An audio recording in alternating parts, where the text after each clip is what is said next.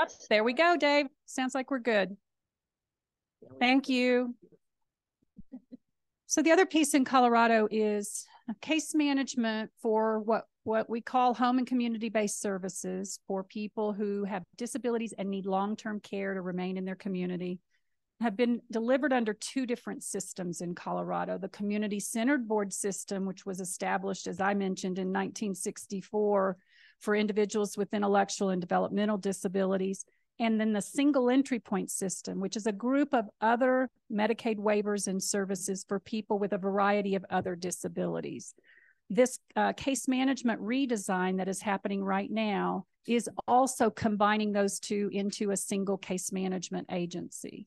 So in Pueblo, Colorado Blue Sky has been the community-centered board supporting and providing case management for people with intellectual and developmental disabilities and accessing that group of services. And Pueblo County Department of Human Services has been the single entry point organization in this county, serving all of those other individuals with disabilities in the other waivers, what we call the non-IDD waivers. So that's also happening. And both of these organizations will now be transferring all of the case management responsibilities to the resource exchange. Any questions about that piece? Yes, ma'am. Some yes and some no. So, and we're going to talk to you a little bit about all the different staffing activities we are going through right now to try and maintain as much consistency as possible.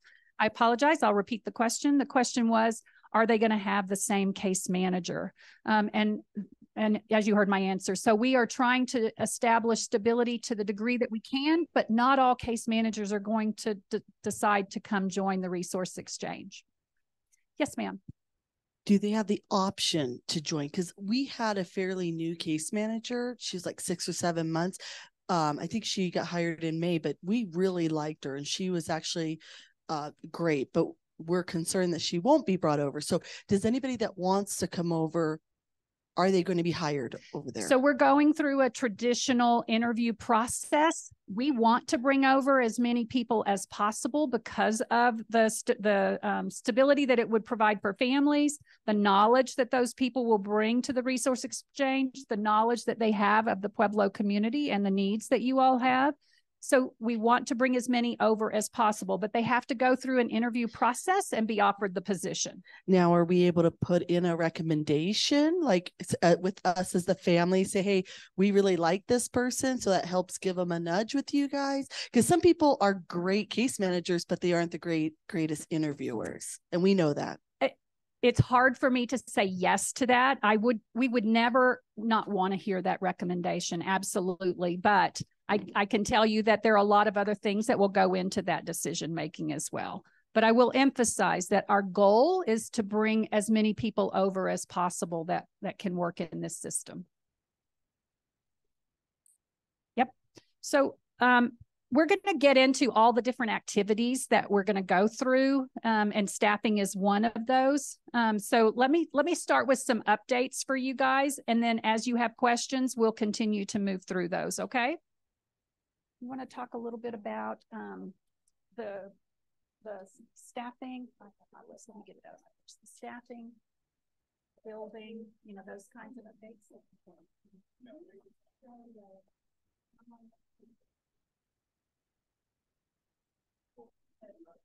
And then, yeah.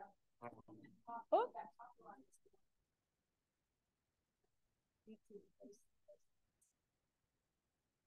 You want me to?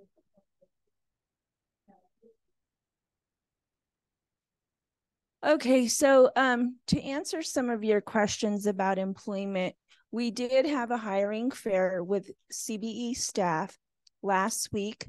We had some second round of interviews this week for anyone who was interested in coming from CBE to the resource exchange. So we're hoping to have a final tally sometime by the end of this week, beginning of next week, to figure out who's coming and who decided not to come over.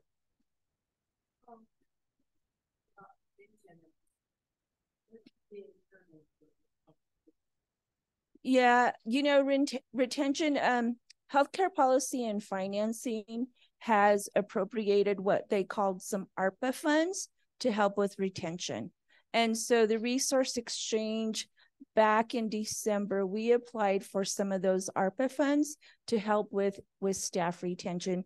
And we did account for those staff, not just current staff at the resource exchange, but also staff that we anticipated may come over from Colorado Blue Sky and even from Pueblo County. No. Yep, it's an application process. We have to do the whole reference checks, backgrounds, everything. So it's starting from square one.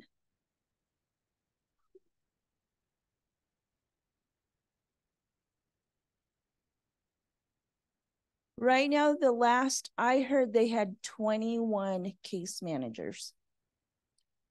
But Pueblo County was going to retain all 21 of those individuals.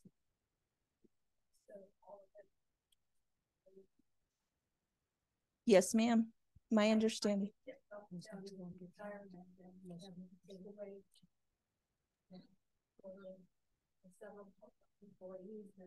My pension might be a little bit in danger. So, and you know, they are unionized too. What are you going to do with that? Well, they're not going to become TRE employees. They will maintain their unionization. Yep. Hey, Nancy. It's been asked that you repeat the questions that are asked in the audience. So they're going to repeat the question.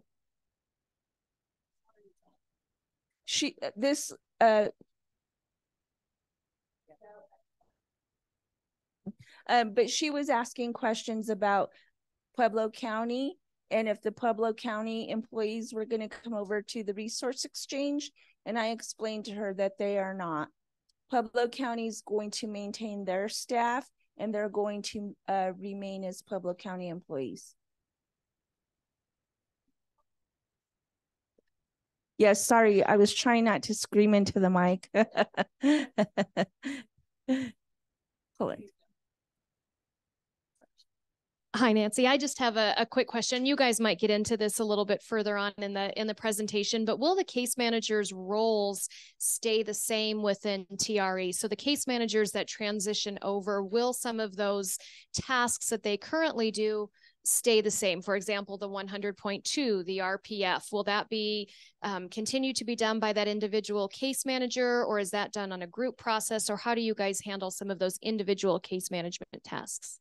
That's an excellent question. And you all online heard her ask her question. I hope so, because she had her mic. No? Okay. Yes, we heard her. Okay. We heard her. So right now, and we're going to talk about that, Whitfle's going to talk about it. We're going through several initiatives with Whitfle. They're one of our IT consultants. And so what we're trying to do, like Colleen had mentioned earlier, is figure out a process that not only works for El Paso, Park and Tahoe, but also including Pueblo County. So we're working on those things, and actually we're going to request feedback from all of you, members, families, community members, staff, CBE staff, TRE staff. We want to get a holistic picture of what works, what doesn't work, what we need to refine, what members in the family and the community is asking for, but that's going to be part of our process. So we'll hit on that a little bit more, but that's a great question. Rhonda, did you have a question? Yes, I had a question. What will be the role of Colorado Blue Sky, if any, in Pueblo County? You said that they would just be doing services, but what type of services? So Rhonda's asking what CBE's role is. Karen, my name's Karen. Oh, sorry, Karen. I'm sorry. I was asking what would be the role of Colorado Blue Sky in this community? Will they just be doing services? And if so, what type of services? I can answer that, Nancy. Yes. So yes, we will continue to maintain our PASA side, which is day program and also residential program. vocational, the same programs that we are currently running will continue to run.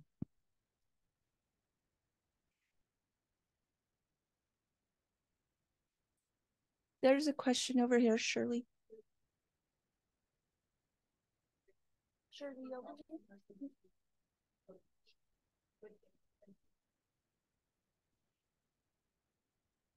So are these the services that are indicated by our service plan card? Will they be in effect that we just got implemented for the 1st of January? So I can answer that question. We don't plan on changing or revising anyone's service plan. So if your loved one's service plan started 1/1, that means those services continue to until 12/31 of 2024, which we don't have any plans in changing that whatsoever.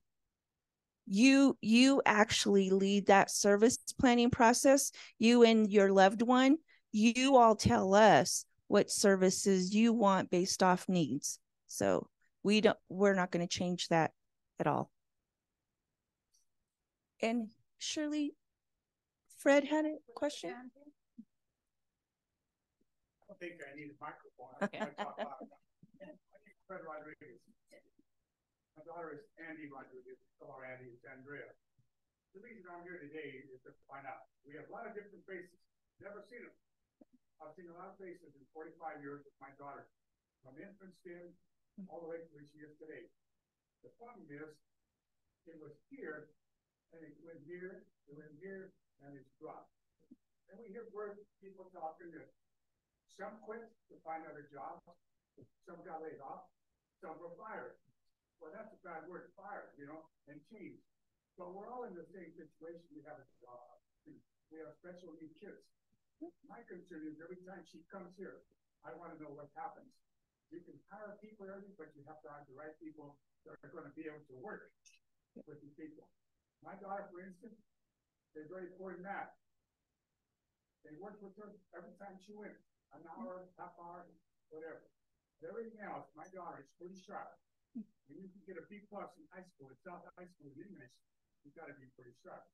But the thing is, where are we going? What are we doing? We're going to do this, we're going to do that. You gave us a questionnaire. The questionnaire says, what have you had that didn't work? Let's not judge those people anymore. Let's go from here forward. I'd be more than happy to help. I taught for 34 years, elementary, middle school, high school, administrator, or coach. But I never neglected the special needs kids. I always took care of them. I always worked with them. And I was blessed with one, and I've given her 45 years to my family. And I continue when I put her on the bus this morning that she's going to go over there and learn something instead of sitting there watching TV. She comes home, I watch TV. Do something, projects, whatever. But that's the point we're here today. We need to do something. I'd be more than happy to help you. I have ideas and stuff, but it's not who we hire. It's those people, because they work with the kids, all we can do stuff. And that's where I'm at today. I'll be watching you. Fred. Yep. Totally understand, Fred. and actually that was great. And so Fred, we did ask that very question because we want to be sure that we don't repeat history.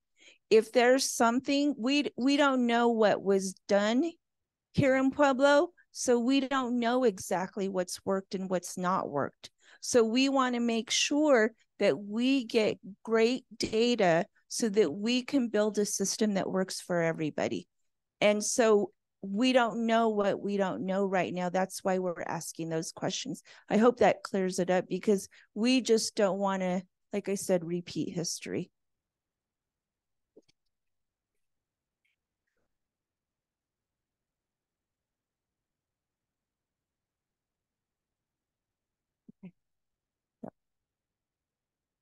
I guess just following through with his question and his answer. So what are you going to do different to see that consistency is happening in these programs and in these case management systems?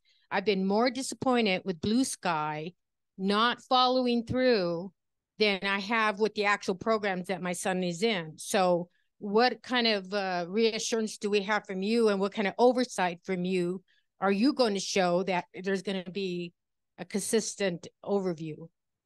So we have in place what's called continuous program quality.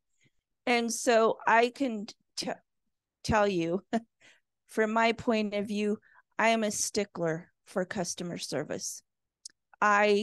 When I receive a phone call, I don't wait for 2 days to call someone back. If I can do it then and there, I will do it then and there.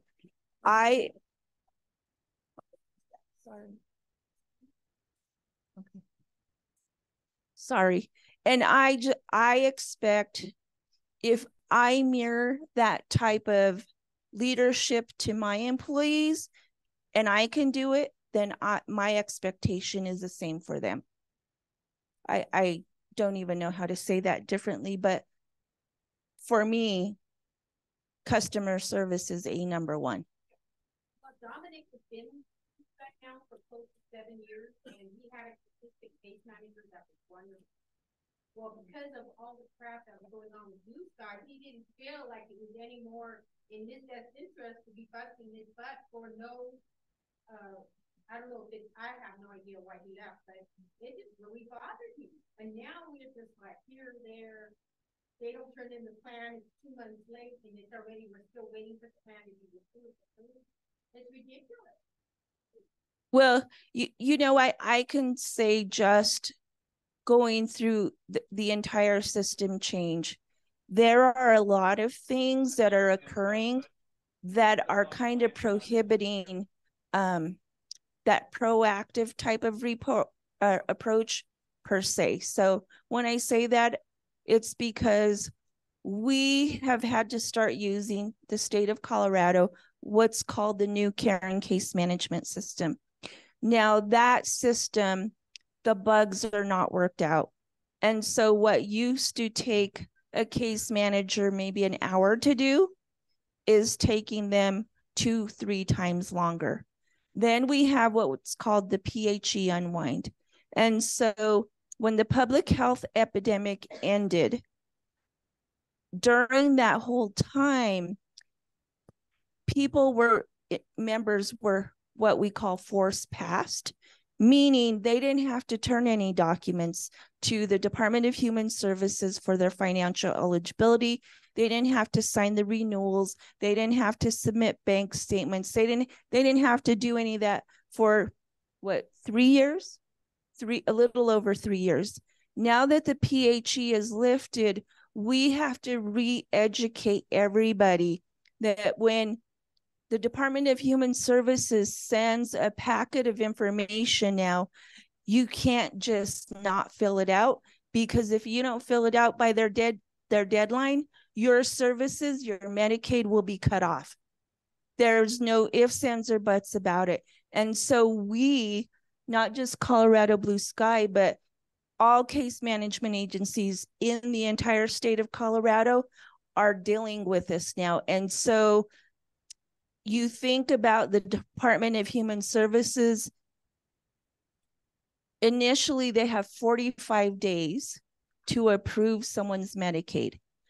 Well, and that's if they don't have a disability established. So if someone doesn't have SSI, there's an additional step. They then have up to 90 days to approve it.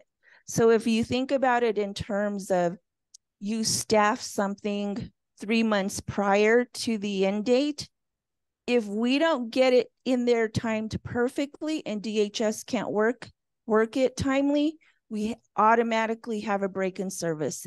And we are seeing it like a domino effect. It's like so we are desperately, I can tell you, Cherie, she's one of our billing and benefits manager, and we are bombarded with trying to help get people their Medicaid and long-term Medicaid reestablished, because it has, I can't even talk about it. It makes my heart palpitate. Hello. Hey, I'm sorry to interrupt. Again, we would like the questions to be repeated, if possible. Yes.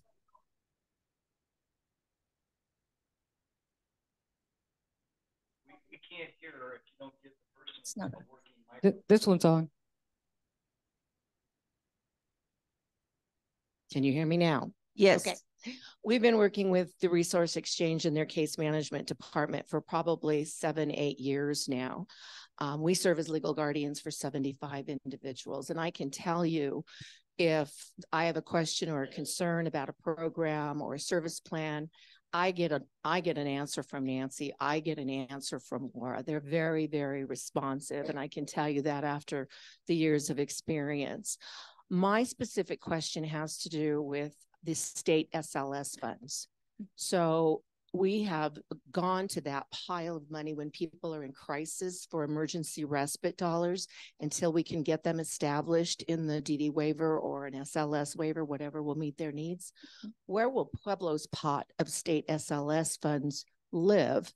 And will those funds be specifically allocated for Pueblo County, or will they be put in the pot with the other 2 counties? You know what, Stephanie, that's a great question. And Colleen, I don't think we've come to that point. Yeah, it's a great question. So what I can tell you is that our contract with Healthcare Policy and Finance has just been amended to now include Pueblo. So it doesn't separate out funds based on county. So for instance, we've been serving 3 counties prior to now, and all of our funds come in and get allocated out based on the individuals living in those counties. And so I would assume we would do a similar type of allocation, looking at the number of people in Pueblo, the number of staff needed in Pueblo, and then allocate based on how state SLS and Family Support and Services is another good example of how they're allocating dollars for direct services and for service coordination, case management to those programs, so that it will sit with Pueblo, but it'll be different because it's all within the same organization. But yeah. Hi, my name is Lola. I have 2 girls, but my question is, I had to cancel an appointment for a dental appointment for one of my girls. I submitted all the paperwork to DSS. Then they sent another letter saying they needed something else. I submitted that. And then when her appointment came up, they called me from her insurance saying she didn't have insurance. So I went to DSS. Well, guess what? They say, well, we can't talk to you. You don't have a guardianship. You don't have power of attorney. You don't have. So I said, so then I guess I'm going to tell you too, then you need to call Blue Sky then. What are you calling me for? I mean, I don't know where to guide them. I don't know where to go. I've tried on my own. So if we need some kind of paper saying that we can go in there and deal with this, because we've never had to deal with it. This is the first year. You know, I think DHS, it is customary for them to ask for guardianship paperwork or power of attorney paperwork. However, you can actually even have your loved one sign a consent to release, and you should make it 2-way, and that way we're gonna need something. Yep. That way you can talk to DHS and DHS can talk to you. Okay.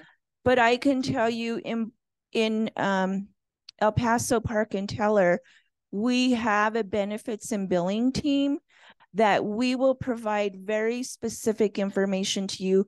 And I can have Cherie talk about that, because we know it's very confusing for families when you get a packet of information from the Department of Human Services and you read through it, and one line says you're approved, the next line says you're not approved, then it doesn't really explain what you need to submit. And they won't tell you. Yeah. Well, we do the next level of customer service, and we can help families with that. Cherie and her team, they usually outline everything. They're like, you need this bank statement ending in these numbers and this savings account. You need SSI, you need whatever we can see. We let the families know These are all the things you need to submit, and you need to make sure you sign that redetermination packet if that's what they're needing. So we're more than happy to help with that as well. That would help. Did I miss anything?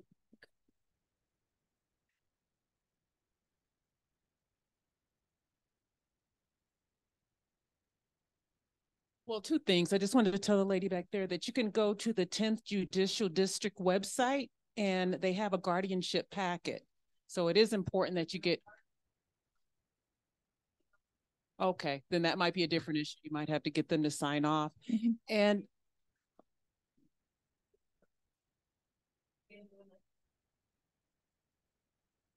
okay. Okay. And my second question was, so come March 1st, are you all anticipating being overwhelmed with all the clients that you're taking on? My son, we just had our staffing in December from Colorado Blue Sky, and we're just waiting on the his service plan and all of that, or the PAR. And so are you anticipating there being a bottleneck down the road and people are waiting for services? My son's plan starts on February 1st, and I'm just wondering what's going to happen February 1st as we're waiting for all of this, and what will happen for our other families after March 1st. Well, I'm hoping there are no bottlenecks, but I can tell you I've set up some weekly meetings with Amy and her team, because those are the things we really want to avoid. We don't want the light to switch on March 1st and then we have 1,000 people knocking on our door, because there's no way we can handle that amount of people at once. So I'm really trying to set up a game plan with Amy and her team so that we can hopefully figure out how to continue providing you all services without a disruption, and so that March 1st TRE is not bombarded.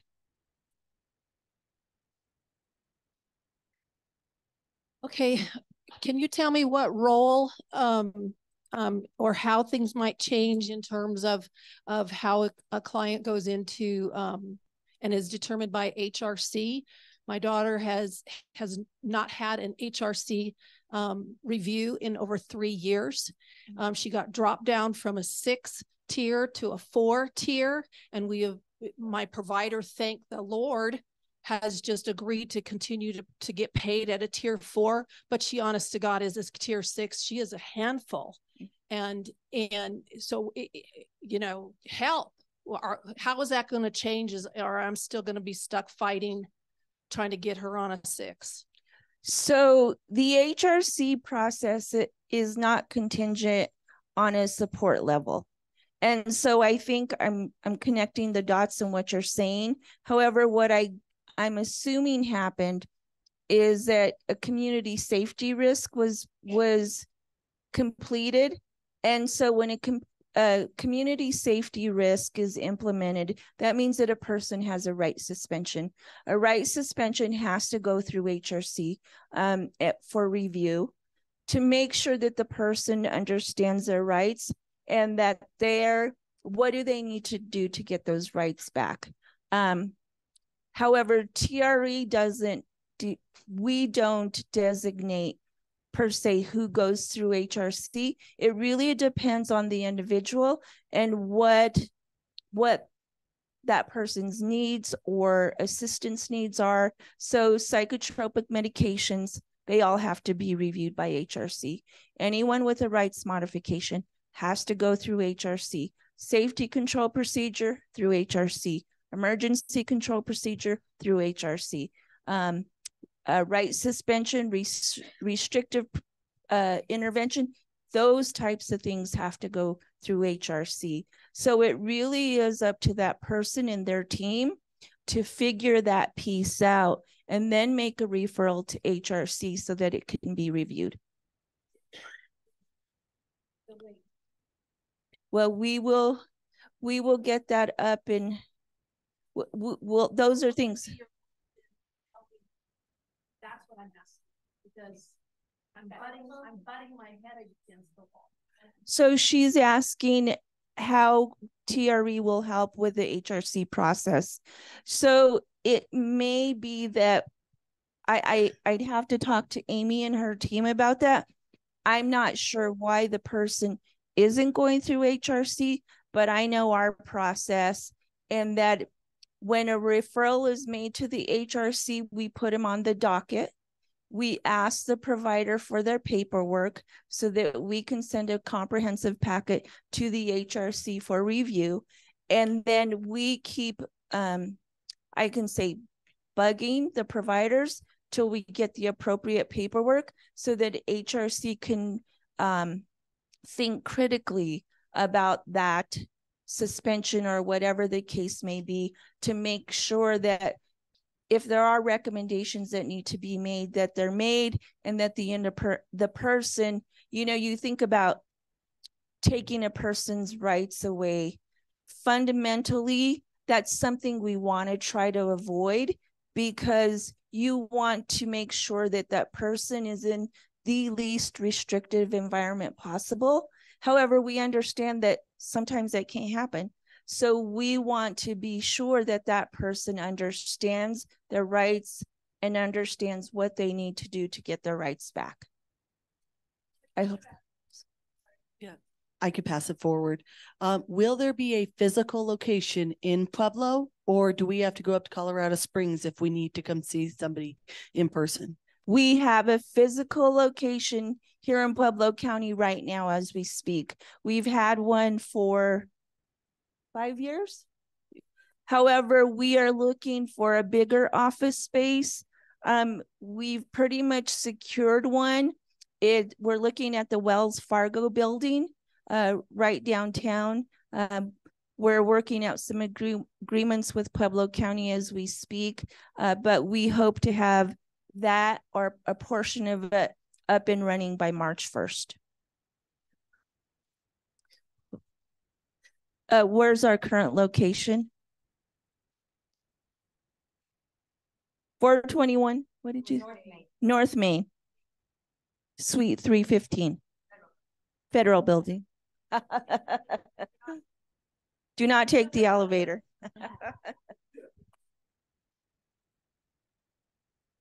Oh, sorry, Fred.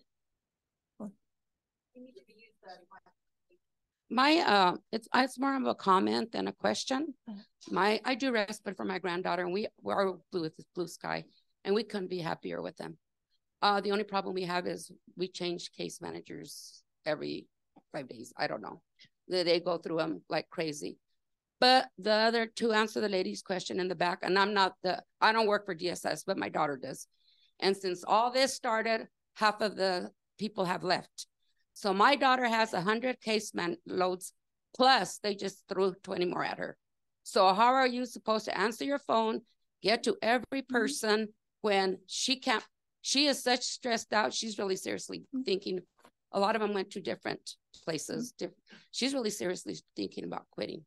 But, you know, you can call. My daughter calls sometimes, and there's an hour and a half, 2 hours wait. So how are just 10, whatever, case managers supposed to take care of everybody? Is what my is, because my daughter works there and she's a total mess. Yep. She's stressed out. To be honest with you, she's losing her hair. That's how bad it's getting. But they've gone from, I don't know how many case managers down to about 10, and they've thrown extra case managers cases on them. So they can't take care of everybody, not in a 4-day week. So that's just my comment. Well, and that's an excellent point too. And I can tell you the members or the employees that we have interviewed and spoke with, they have a passion to do a great job. But it is really about the perfect storm right now. I mean, what your daughter's going through, I think providers are going through that, case managers are going through that, the DHS techs are going through that. It's like the perfect storm right now. Everyone is running in 20 million directions, really. And I can tell you, I feel this with all my heart and soul, that we're doing it to make sure that none of our members fall through the cracks. But We're one human being trying to deal with a lot of chaos. And it is hard. So I appreciate you saying that. They don't understand what the case Mm-hmm. My son is a CES waiver recipient, and I guess I wanted to emphasize the importance of waiver services for some families. My son is 10. If it weren't for the CES waiver, we wouldn't have access to Medicaid and we would not be able to afford to keep him alive. So when it comes to something as important as a redetermination, it's critical, because if he loses Medicaid, we lose our ability to feed him because we have no enteral supplies or enteral food. We have none of his service providers. So while I empathize with a lot of the families that are worried about losing services, providers, therapies, for some of us, this is the lifeblood of our family and our children. And while I empathize with the people that are trying to manage the cases, our children are our lives, and their lives are on the line based on your ability to do your job. And I know that everybody is stressed out, but some cases are absolutely critical. And, I can tell you in those cases, we have jumped, and I maybe jumping through hoops is the wrong word to say, but I'm telling you, when we have a critical case like that, there's nothing we won't do to try to get that fixed. In the past, we've been really successful at that. Now, because of the backlog that DHS is experiencing in the PHE unwind, sometimes we're still able to do that. It just takes us a little while longer. So there's still families that are in critical need of care and they're not getting it, Yep. whether they're with TRE right now or with CBE. Yep.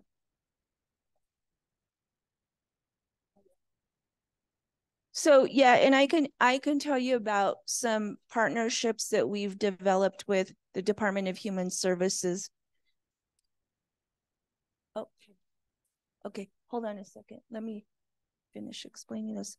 So in El Paso County, I can tell you, we have worked with our county partners continuously.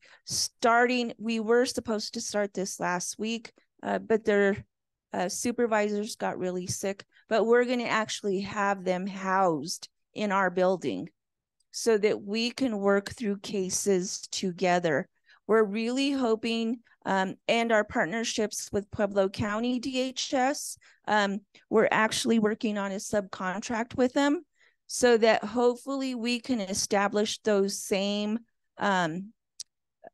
partnerships as in El Paso County that we want to have in Pueblo and mirror that.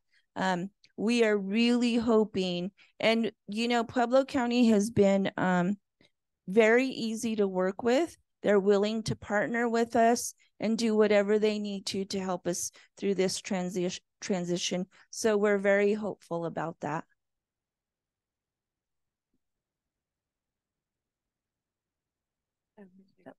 Can you hear me? Yeah.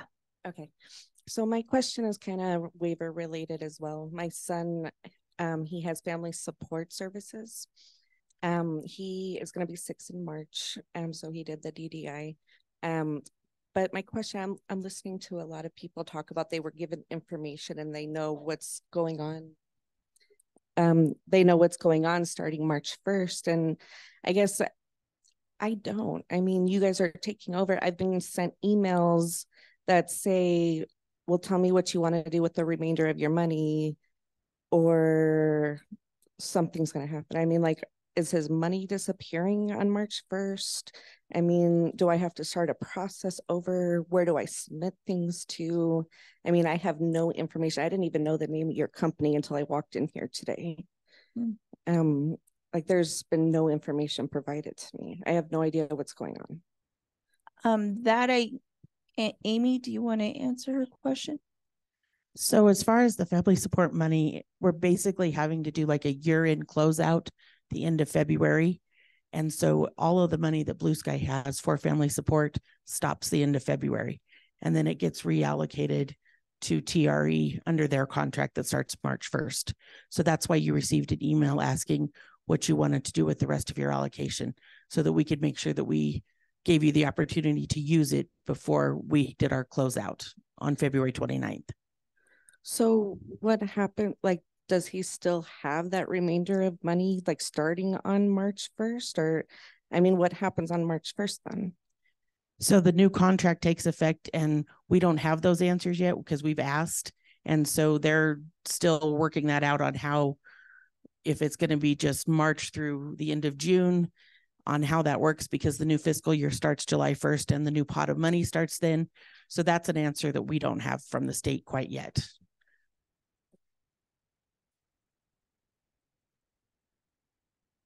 I have a question regarding, you said that the services would not change. Is that correct? Correct. Okay. So if someone is now getting their city lift paid for, that will continue to be the same? Correct. All right. What are the benefits of combining all these agencies together? And also, are you working with the current case management? Because I would like to see the timetable on this transition, because they have to be in place before you take over, right? Yes, they do. So we're working through all of that with Pueblo, Colorado Blue Sky as we speak. The services won't change. And I'm sorry, what was the rest of your question?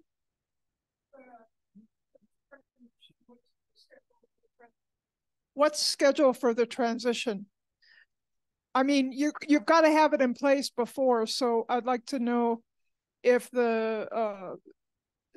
if you're working with the current case managers at each one of these agencies to try to get them to be consistent with who they're taking care of right now. Yeah, so we've already done the hiring fair with Colorado Blue Sky employees. We had second interviews this week. This week and or next week, we will have a solidified employee roster from Colorado Blue Sky. And then we have to also look, we have current case managers here in Pueblo County already. And so what I have to do is look at everyone's caseload, see who provides case management to what waiver service, to figure that piece out. We've just not gotten to that point yet, because we've been working on the building, documents for healthcare policy and financing during the transition, securing a building, town hall meetings. So we're really like in the midst of it, but we will, I promise you, have a solidified plan by March 1st. And so when will the services be, I mean, when will we know for sure if our case manager currently is on that list? Well, our plan and what we're going to do is in February, which is just right around the corner. Once we work through that, we're going to send everybody letters, and we'll let you know who your current case manager is, their contact, their TRE telephone number, and their email address. Now, I didn't hear what you said, why you're combining these three agencies together. What is the purpose of that too? Pauline spoke about that at the beginning when she was talking about conflict-free case management, and how the federal government has mandated that each state do this. There has to be a conflict-free case management agency. So right now, as Colleen had previously explained, Colorado Blue Sky, they're a case management agency and a provider agency.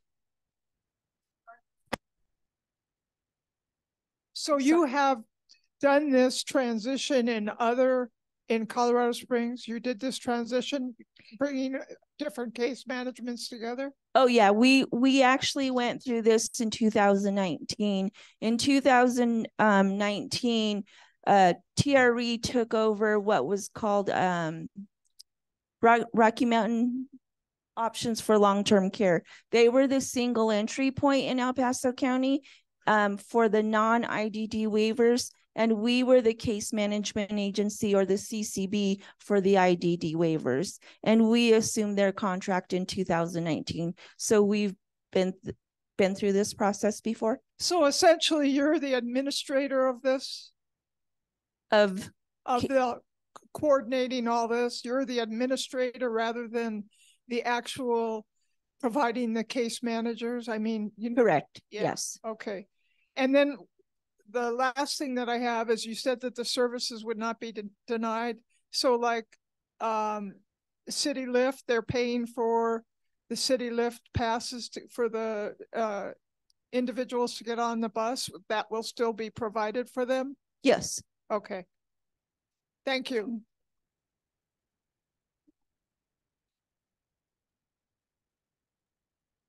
It says, to the speaker now, I am also unaware of anything happening here. If it affects me, I thought you were going to take over case management from Blue Sky. I don't know how about all this other stuff people are asking about. And so we are taking over as a case management agency for Colorado Blue Sky and for Pueblo County. But I want to be clear, Pueblo County, we're not taking over the entire Pueblo County, just long-term care services and supports, them as a single entry point. Everything else, Medicaid, financial eligibility, that will still be done through Pueblo County. We are only going to assume the contract requirements of being the case management agency for like the EBD waiver, the mental health waiver, the CLLI waiver, those non-IDD waivers. That's the part we're assuming from Pueblo County. Nancy? Yes. We also do case management for the regional center, and her daughter, I believe, is at the regional center, the lady on the line. Yeah, and so we will be the case management agency for the regional centers as well. Nancy, somebody asked a clarifying question back here about the letter that you're sending out in February. Is there a specific date that they should expect that letter, or just right now, just February? Just somewhere in February. We actually have to go through an approval process too on everything we send out to members and families. So we have to get the clear from healthcare policy and financing to send those out. I just wanted to clarify, it's not so much taking over as it is all of us coming into compliance with what the federal government has asked us to do. Some of the wheels have been moving on this project for at least a decade. And so it's finally the time that the rubber hits the road, as they say. So it's just a matter of partnerships and coming into compliance.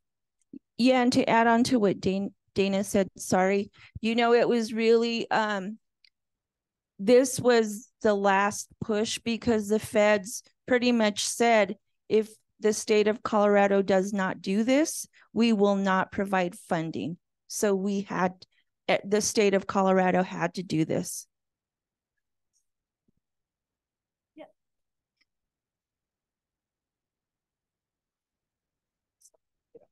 Sorry. Okay, my name is Janine Gonzalez, and I'm the CES and CHIRP coordinator, but I also wanted to encourage parents, because I'm also a parent with a special needs child who is with Colorado Blue Sky, whose actually service plan goes in effect March 1st, which is hilarious. But I want to encourage you, please reach out. And I know you're thinking, well, I've reached out to my case manager.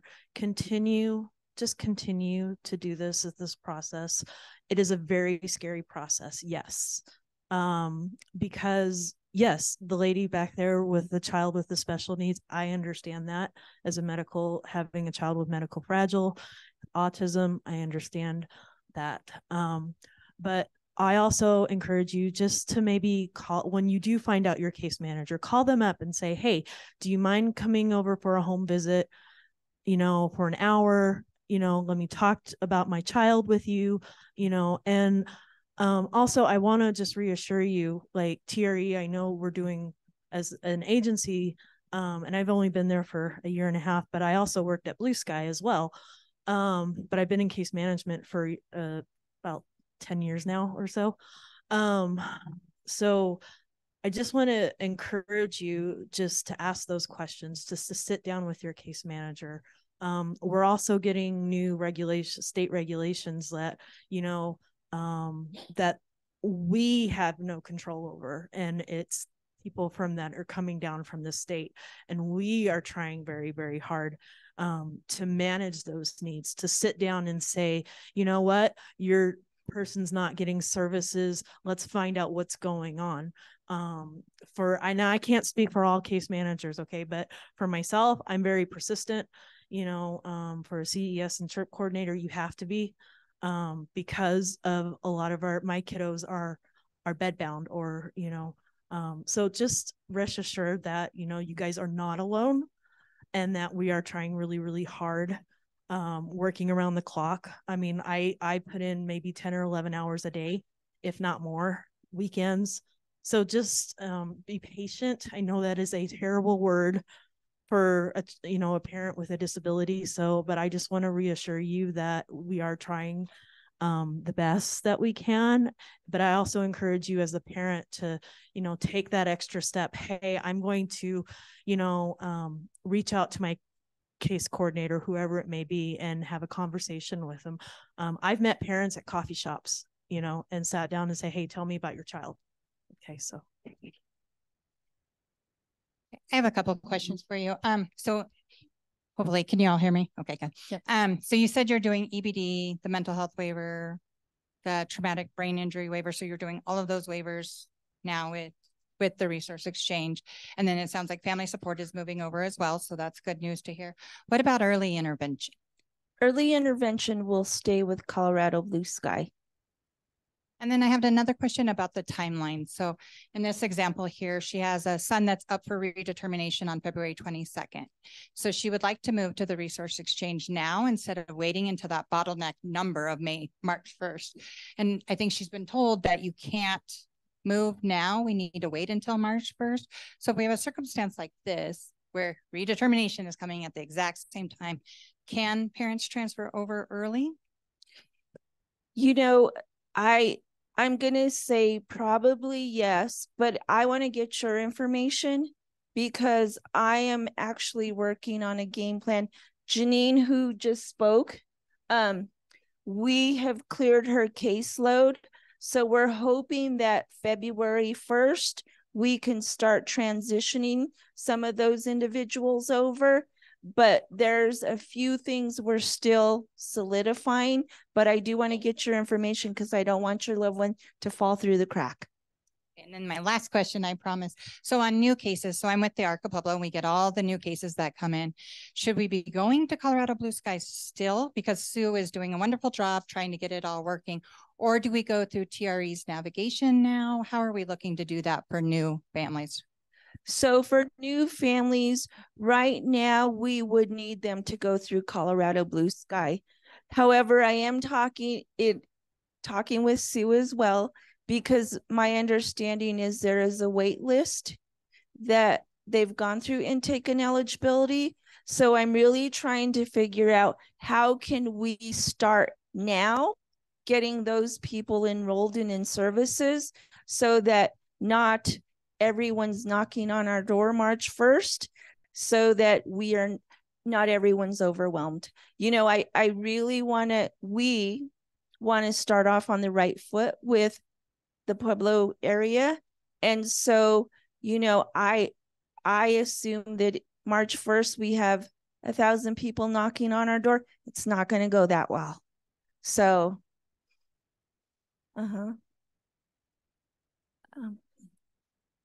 says, will TRE continue to have family support events to help bring families together? Brita, I am not the expert in family support, and we are still working through those family support questions, but I will definitely get you an answer. I'll go back to Kelly. She's our state general fund manager, and I'll ask her that question for you. Another question, can you speak to the training that the state has provided for case managers? Is there any new trainings to prevent turnover and improve services?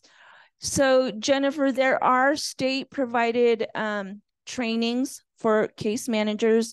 We all go through the same exact training through healthcare policy and financing.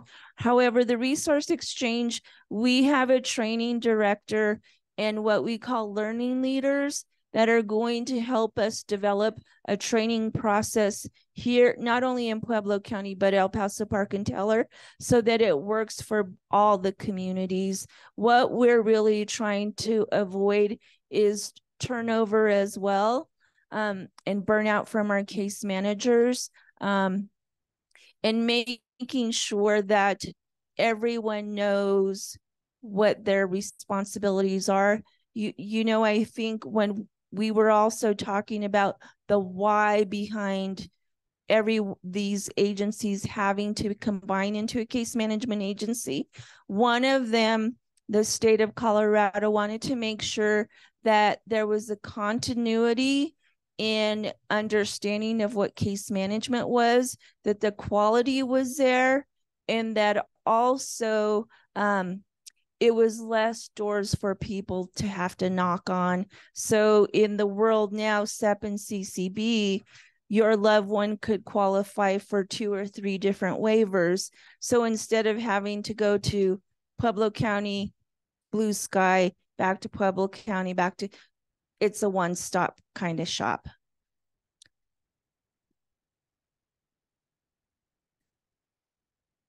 Yeah. And yeah, let me turn it back over to Colleen so we can kind of talk through some of what's on the big screen there in our process improvement plans. So the Resource Exchange has engaged with a consultant to help us learn from you all and providers and other stakeholders in the community about what you want to see for your system of case management in Pueblo. Their name is Whipfly, and I've got some representatives here. One of the projects that they are going to be supporting us with is called the Idea Discovery Project. And this project was done in El Paso Park and Teller County a little over a year ago. Families came together, people in services, providers, and then other community partners to really express what they wanted to see as a case management system. And it has really provided us with a wealth of information in the kinds of systems and processes we're developing. And we want to do the same for Pueblo. And so we want your engagement in that process. And I want Whipfly to be able to describe that to you and how you can participate in that. There will be some surveys and there will be some focus group opportunities for you all to participate in. And I'm wondering who online up. There's Anthony. Hi, Anthony. Can I turn it over to you a little bit to talk about that Idea Discovery Project? Excuse me. Yes, absolutely. And happy to be here with everyone. Can you hear me okay in the room there? Is that all right? Okay. But I guess just to introduce myself. So hello, everyone. My name is Anthony Shibata, and I'm a senior manager here at Whipfly, focused really on our consulting services. And what Colleen just introduced is it's a little bit different approach in how we're starting to do the implementations of processes and the supporting systems to help, well, in this case, to help our teams work easier with less overhead and repetition and paperwork and everything like that with the community so they can provide more direct services. And so this idea journey is the first point of that. And if you can think of it in 2 different levels, basically the traditional way of approaching any kind of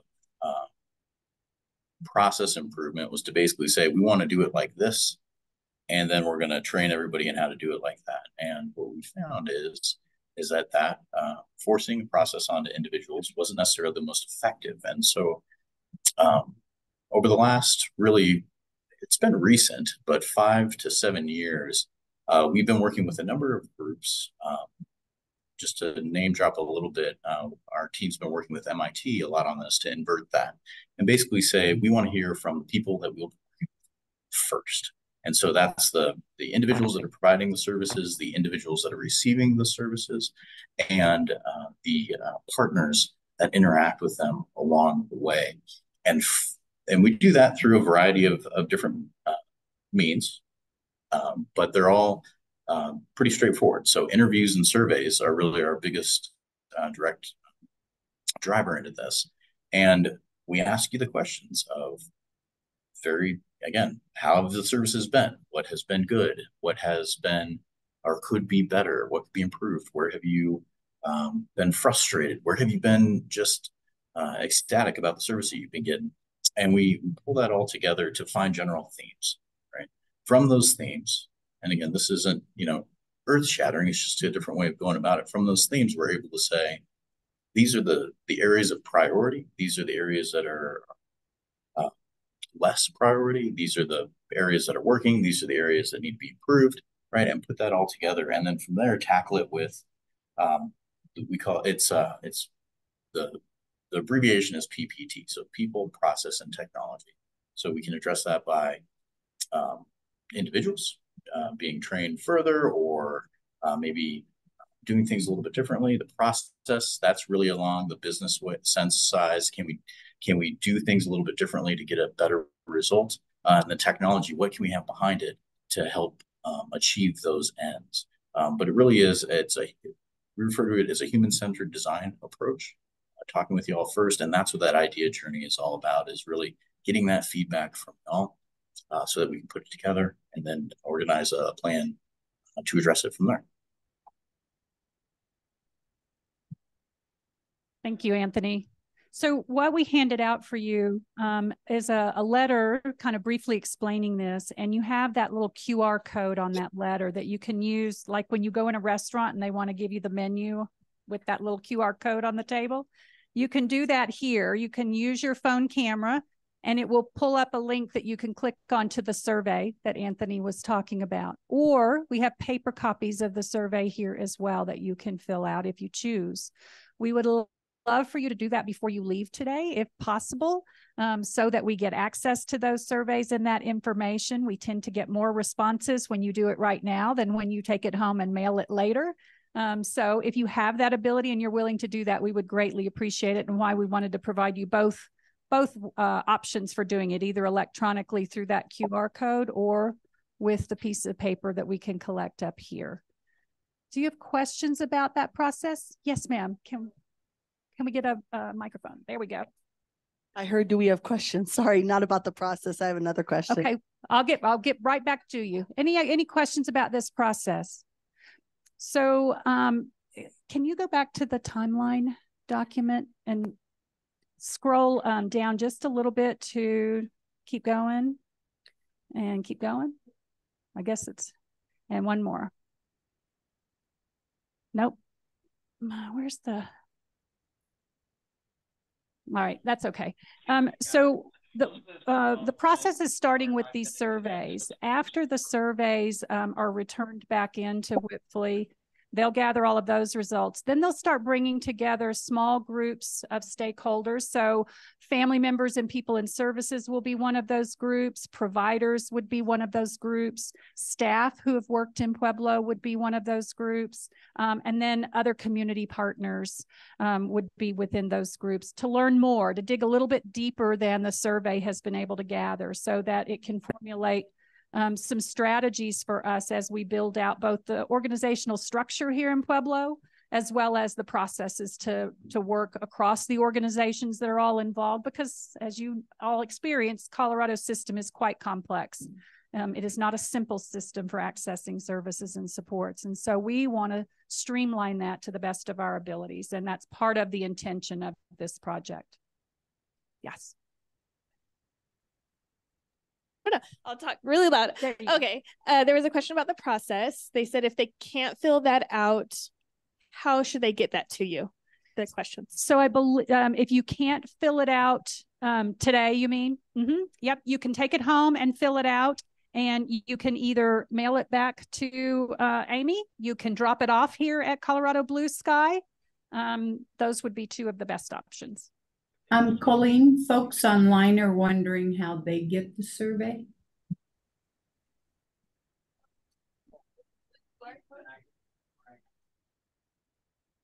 That's not the, it's on the back. Oh, there's one. Actually, you have a, oh yeah, that's right. Anthony, can you put a link to that survey in the chat? I can actually. Yes, let me get that link and I'll put it in.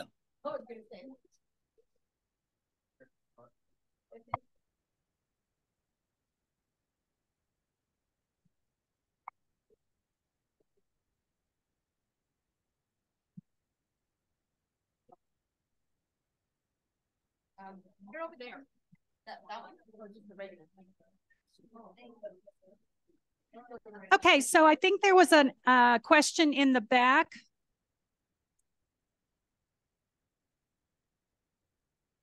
My first question, is there an online portal? So once the transfer does happen, is there an online portal where we can go and see the status of our services or information? A lot of state and federal programs are moving to online portals for that transparency and knowing where you're at. Will you guys have an online portal? That's my first question. So people are going to think I planted you in the audience. Why? So I mentioned that we did this idea discovery in El Paso Park and Teller a little over a year ago. And when we did that, the families that came to the table said, we would love to see a portal. If I can track my Domino's pizza from when it gets thrown, when it gets put in the oven, and when it gets on into the delivery car, why can I not track my services for long-term care? So Whipley is currently working with us on building that out. It is not ready. It won't be ready on March 1st, but we will have a portal, and it will be a portal where you can go into, you'll have a login as a family member.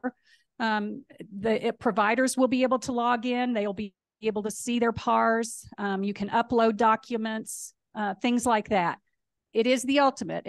That may not be fully operational till closer to the fall, but it is coming.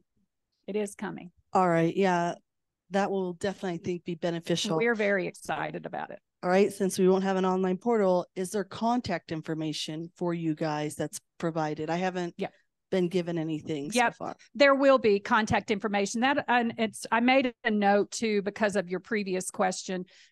Our next communication out will start to lay out exactly what you can expect and when you can expect it, when you can know who your case manager is, how you know who and who to contact. We will also put a list of that available, probably through our website too, but we will get you that information prior to March 1st. I just can't give you an exact date yet, but we will be working on that.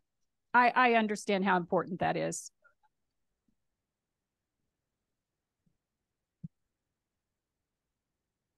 All right, I see no one else raising their hand. So if our case manager, excuse me for just 1 second. There's a little bit of chatter in the back of the room. Does someone need a microphone so that we can all hear your question? Do you guys need a microphone? Anybody? I have. You got it. Okay, thank you. Oh yeah. So if our case manager, we do like, so I know not everybody wants their same case manager, but if our case manager does get hired, and then if they want us, is it like a college application where two roommates ask for each other, they get each other?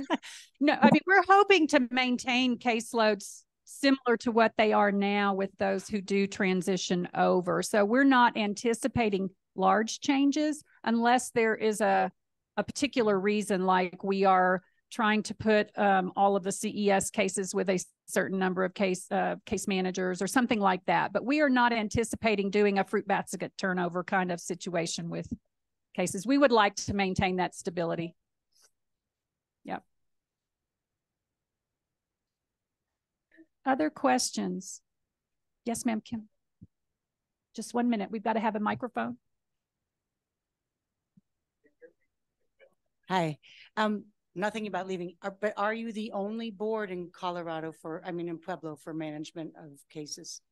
So we will be the only what's called now a case management agency for long-term care and services in Pueblo. Okay. Yes. Can you pass it to the gentleman in front of you? Yep. I think you could probably hear me. It's the people online who cannot. Hear me? Yeah. But you know, we've been here over an hour. we gave our thoughts to you. You're new. You have 2 or 3 weeks or to March 1st where you're going to put your program in effect. Let's have a meeting March 1st so we can then air our complaints and our improvements or ideas. You want ideas? I don't know what your program is. You have improvements? Anything from the past could help. But there was good things they did in the past. Absolutely. We want to go from there, but we can't. It's like apples and oranges. We don't know where we're going to go until we find out what your program's going to do. Well, and that's a perfect next steps transition for us. So we anticipate holding these kinds of town halls and meetings at least on a monthly basis between now and probably early summer, so that we can continue these conversations, talk about what's working, what's not. It would be nice too if Blue Skies and them could work with Human Social Services. Boy, they're a pain. Excuse me, but they're a pain. You know, Colorado's, I've worked in 3 different states, in state systems like this one in Colorado. Colorado's is the most complex I've ever seen, the way it is established and set up. And it just makes it difficult for families to navigate all of the different systems that have to come together to make those services happen. Turnover is a problem in a lot of places, not just here in Pueblo. Yeah. Yeah. We will also put out other communication in writing. We now have also on the Resource Exchange website, it's www.tre.org. You can go to that website and there's a big banner when you first come on about change in case management in Colorado. You can click on there and see updates there as well on things that are moving forward with this transition. So we'll post them there, as well as communicating directly with you through written communication and then future town halls that we'll get you notice out about. Any final questions? Yes, ma'am. Can you wait for a microphone, please? Thank you. Just a quick question on the survey here. It looks like from up to, it's currently asking questions about the current agency that we have. Okay. And then on the last page, it just goes into change management. Is that where you come in? Yes, so that's where we'll be working on, based on the feedback from this process, we'll start to identify changes that we want to create within Pueblo, because you guys want to see that change. And then we'll create what we call a change management plan. Is that what you're asking? Well, no, because it's asking specific questions on here. It says, like, I understand how I will be impacted by this change. That's hard to tell at this point in time. I would agree. I would agree that it's early in the process for you to know how you'll be impacted. Okay. And also, so that's just your part, but up through question number 22, it's all related to our current case manager. Right, because we want to learn what's already working that we shouldn't change, as well as what feedback you have on what could improve it. Okay, thank you. Yep, thank you.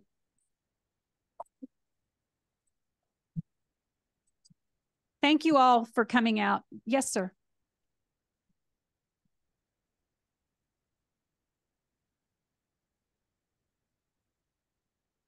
First, I apologize. I was late to the meeting, and all of you are from Colorado Springs, right?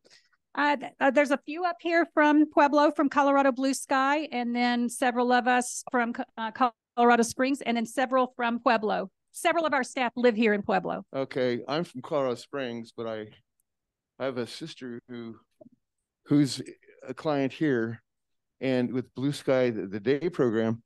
And this is probably not the place to ask the question, but you asked about transition and things that you'd like to make it smooth, I'm sure. Absolutely. But what I've seen at the day program, it hasn't been smooth. I know that we picked the Blue Sky day program because of the people that were there. It seems like they changed a lot of people in this transition, people that my sister has always worked with. That's why we picked, because of people. Why has they changed so many people there? That's bothering me. It's bothering a lot of people who are going there. And I just, I don't know who's part of the Blue Sky Day program, but a lot of transition. I'm your huckleberry over here. So, and you're dressed like a huckleberry. How about I love that? my That's purpose. perfect. You raise a really good question. We have gotten that a lot. We had significant turnover in September, and we have been rebuilding and redesigning those programs ever since. So for those on the outside looking in, it looks quite chaotic. But if you're in the inside of that, what you're seeing is stronger, more control, well, not control, but better. We needed to train people. We had an issue with training. And so we've had to really get that under control. We had some gaps in our training as well. So we've rewritten a lot of guidelines and a lot of policies and procedures to get everyone doing the same thing in terms of our workers being more consistent. One thing that I really liked about the place and why we picked the day program was because those people had been there for a long time and they were established. And the clients knew them. They were established with the clients, and they loved them. And there's good people they got rid of, and I don't know what they did with them, but they should put them back or do something because you made a big mistake. I don't care about the training stuff. You made a big mistake. Well, we can't make people work for us. So when people resign, we like to honor that. Sometimes they don't resign; they're pushed out for transition, and that's what I've seen.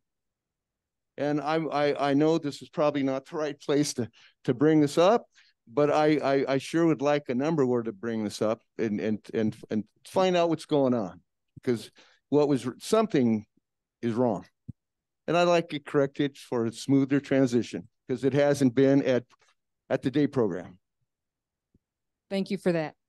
And they're not going to be doing our day program, so I can always answer any questions that you have. I'm Dana. I'm the executive director. Yes, ma'am. Just a little feedback from some that aren't here, and mainly because of the time that was chosen for this meeting. Yep. A lot of young families, 3 o'clock is the worst time of the day, aside from maybe 7:30 in the morning. Because if they've got kids in school, it's pickup time. And especially for single parent households or where both are working, it was impossible for them to come. And I also got a lot of feedback that the Zoom link didn't even work. So it wasn't very inclusive, this meeting, which is a bummer. And that feedback is critical. So thank you. And we can absolutely vary the time. There's not going to be any perfect time for everyone. So varying it is probably one of our best strategies. And we will actually talk about how we can better manage Zoom, because I know for many people attending virtually is the only way they might be able to attend. So we will work to make that more productive for them as well. Thank you all. I know you have really busy lives and schedules. So thank you so much for coming out and sharing your thoughts, your feedback, and your questions with us. It's going to continue to be helpful to us to make this transition smooth. So thank you. Yes, if you have finished your survey on paper and you want to leave it here on the table, we will take those with us, and we greatly appreciate it.